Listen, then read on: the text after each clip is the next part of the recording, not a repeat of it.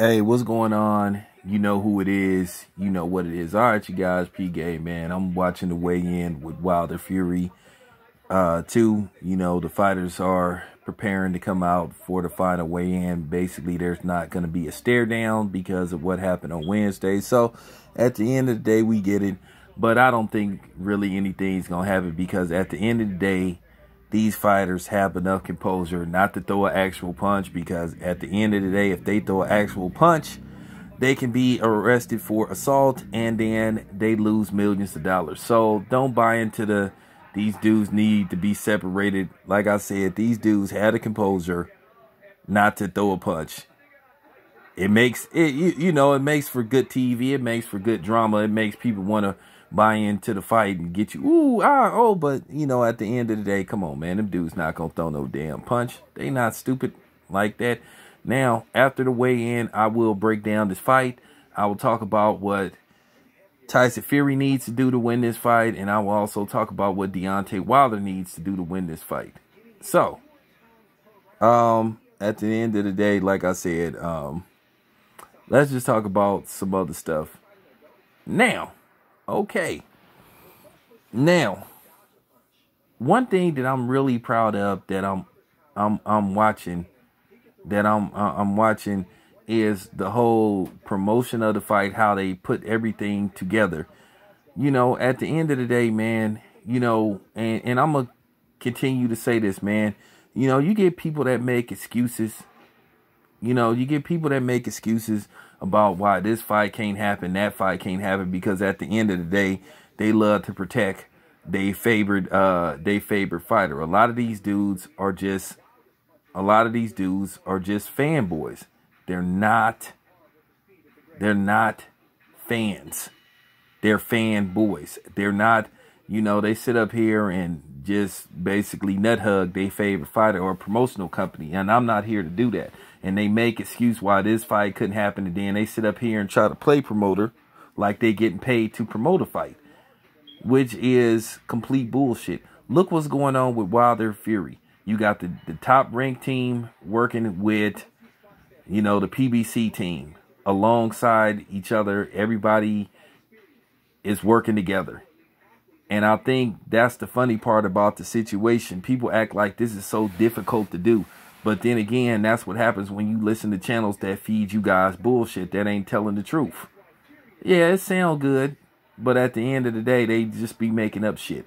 This is what should be happening. At the end of the day, like I told you, I'm 45. I don't listen to some of these dudes that's like in their late 20s, early 30s that be trying to talk about the politics and shit. Because like I said, if these fighters really want fights, they can make these fights happen. You know what I'm saying? So this is just living proof. Like I said, Wilder crossed this mythical other side of the street. So like I said, if he can do it, how come nobody else can't do it? What's the excuse?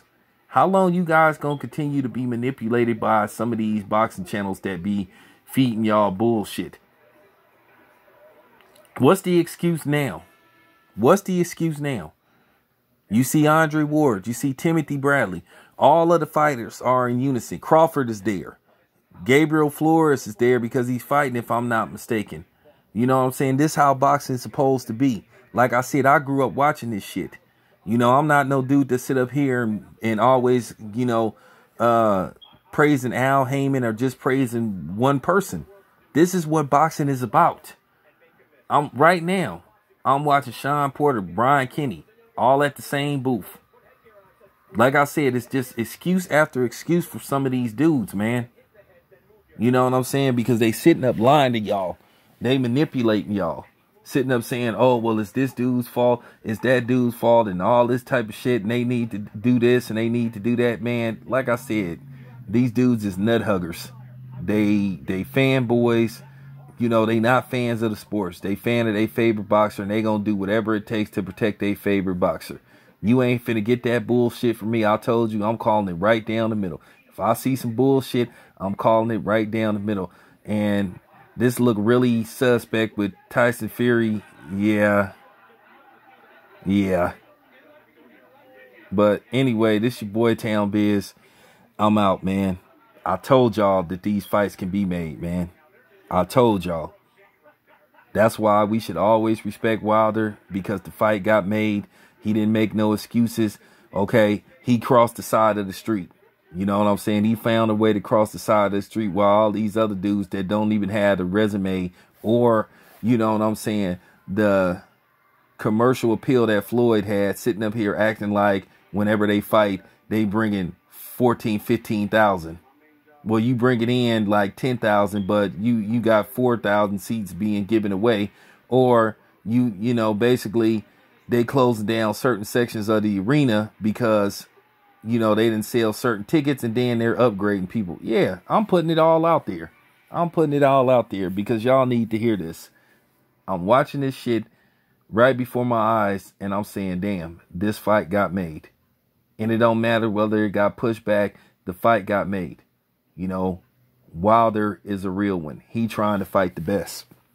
While other people sitting up here worried about, oh, well, this dude need to promote this. He need to do this. He ain't promoting the people right. It don't matter. So is that an excuse not to make your team, like, try to fight, you know, put together a fight with the other person's team? Like I said, no more excuses.